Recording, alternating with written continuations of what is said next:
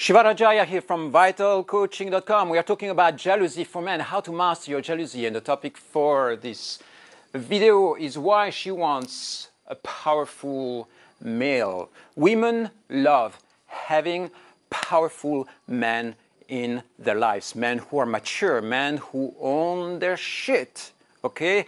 Why do they love that? Because it's much more interesting and it's much more satisfying for their feminine energy to be able to position themselves as women in the field of powerful males. So powerful means also that you need to feel safe to her. If you are threatening, if you are aggressive, if you are abusive, that's not going to work. She needs to feel safe as well in your field. But here is something important to realize. It is that the attraction that women feel towards men is irrational. It's something that they cannot control. Why? Because it's based on very archaic, prehistoric times.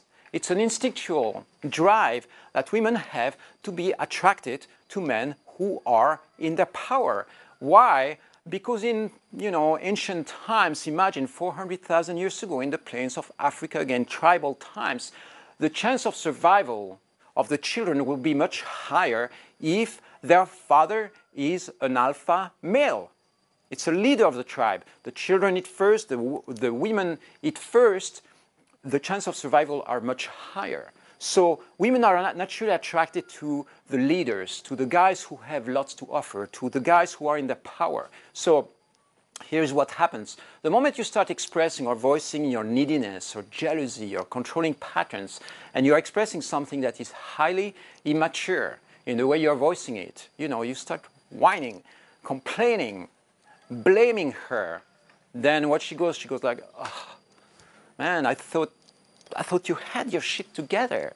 Fuck, And so having a little bit of vulnerability here and there, have a moment of weakness, that's okay.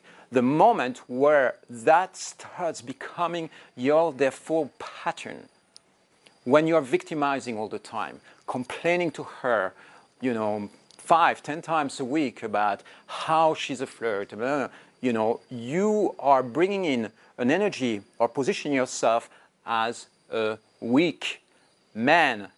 And that chaos attraction, you do that for a month, 2 months, 3 months, attraction dies. She doesn't want to have sex with you anymore, and she starts looking for more powerful men. She's going to break up. She's going to step out.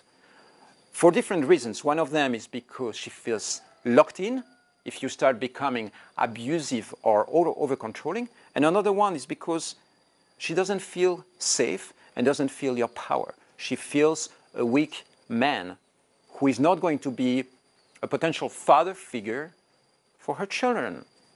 So she's going to look for the alpha power inside of you.